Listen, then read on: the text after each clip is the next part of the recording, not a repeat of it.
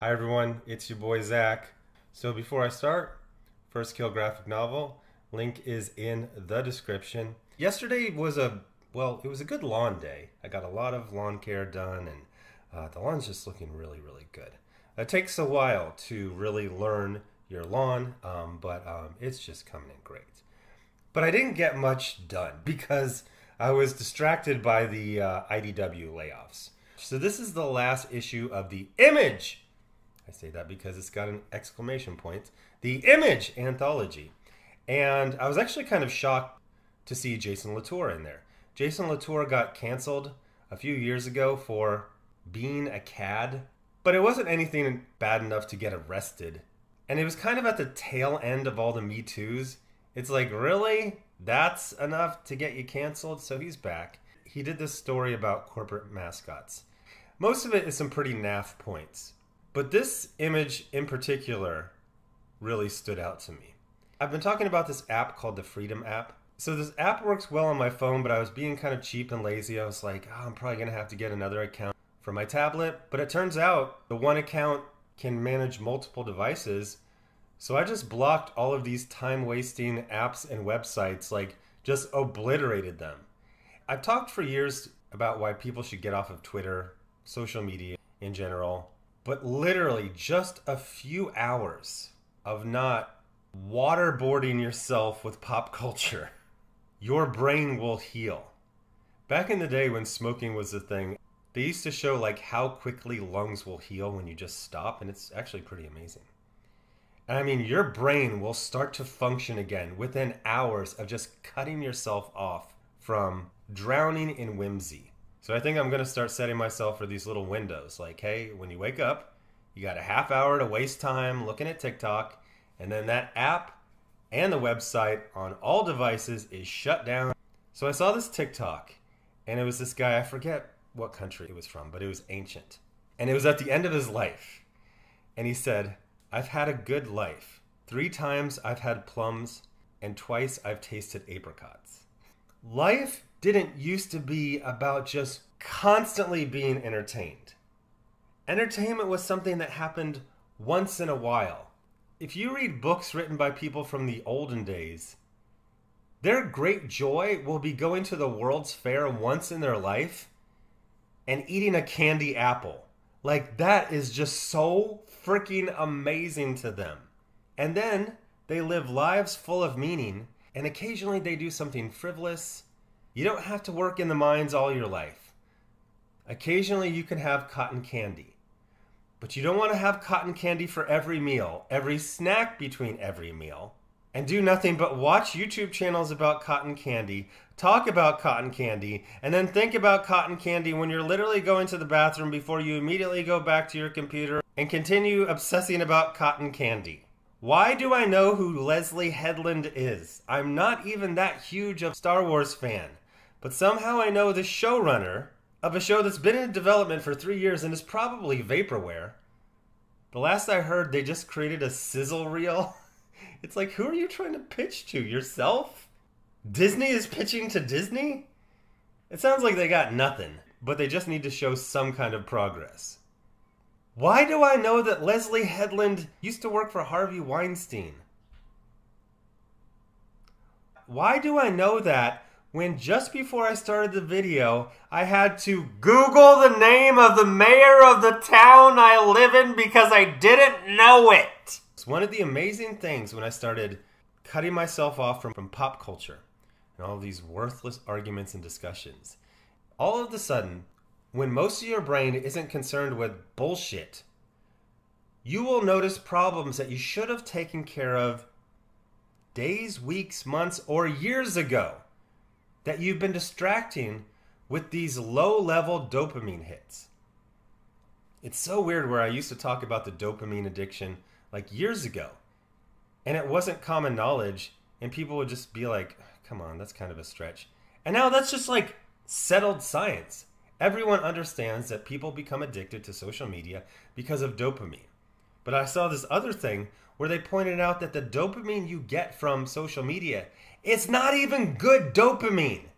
It's like low-level, cheap heat dopamine. Find a task in your house.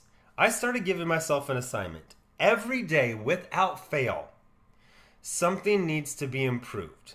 And I'm not talking about cleaning. I'm not talking about daily tasks. I'm talking about that bald patch in the yard. You need to plant some seeds right there. That faucet outside that's been leaking, you need to fix that, research how to fix that, or call a plumber to fix it. Trust me, there is always something you can work on every day. It is never an issue of, I've run out of things to fix. There is always something to fix. That's life. It's just a bunch of tasks. And occasionally you have a candy apple. I really love this art by Jason Latour. And I especially like how he hand drew the logos instead of doing this, which Adam Warren did in a backup story in the most recent issue of Harley Quinn, where he used actual typography. Now, it's fine when you do it on a book cover. It's fine when you do it for TV. But when you do it on a freaking t-shirt, and he's trying out this sort of Robert Crumb art style, holy shit, it like ruined the entire story. It just sticks out, and yes, I had to see this, so you had to see it. We get to see furry versions of Harley's hyenas.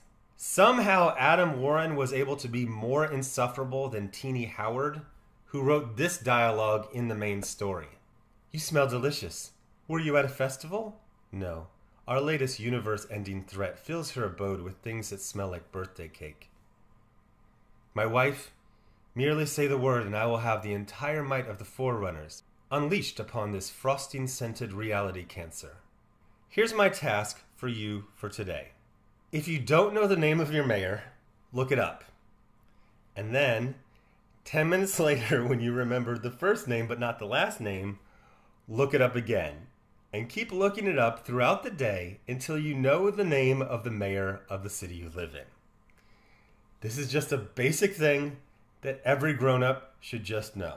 But I feel like I'm not the only person who has been drowning in whimsy, waterboarded by pop culture for the last few years, to the point where my brain is essentially tapioca pudding. The problem with pop culture is that there's just too much of it. This is meant to be something like, after a long day at school or work, you watch a few hours of TV. A couple times a year, you go to the movies. You don't need this cheap heat. You don't need this low-level dopamine you get from social media and entertainment. The satisfaction you get from accomplishing a task, even if you have to call someone else to do it.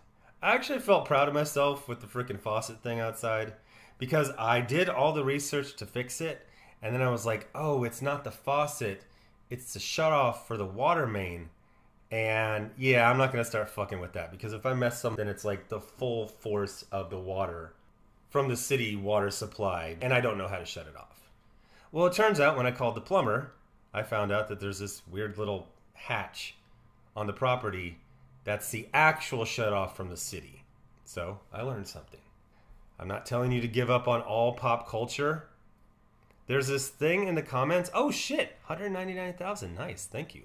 There's this bit that people do in the comments. They'll be like, Zach, stop watching anything related to pop culture. Also, Zach, buy my book based on the Rambo franchise. I'm speaking in good faith to people. I give you the credit of being intelligent, understanding nuance, and saying, I think everyone would benefit from a lot less pop culture. And yes, I do understand that could hurt me somewhat financially, but I think it helps myself and literally humanity for everyone to kind of unplug.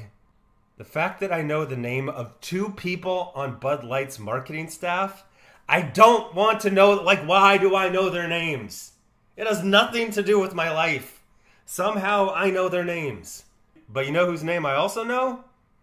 The name of the mayor of the town I live in right now. Although I've had to look at it like 4 times because I'm just not used to... I'm not used to knowing things that are important. I'm used to having my brain filled with useless pop culture bullshit. So anyway, before I go, first kill graphic novel. Very exciting. We're about to hit $200,000. Anyway, thanks for watching. Bye.